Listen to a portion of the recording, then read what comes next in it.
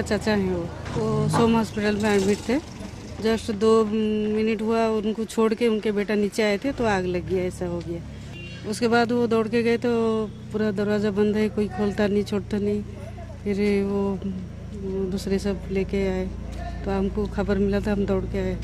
तब तक वो इधर ले आए थे हॉस्पिटल। तो मर गए जी, hospital ji.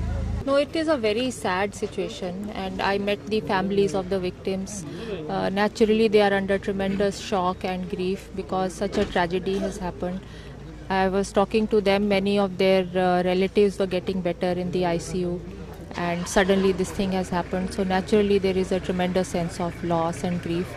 From the government side, we are doing all that we can. We have arranged for dignified disposal of the bodies. Currently, we are trying to ensure that the post-mortem is fast-tracked and the dead bodies with dignity are taken to their respective places.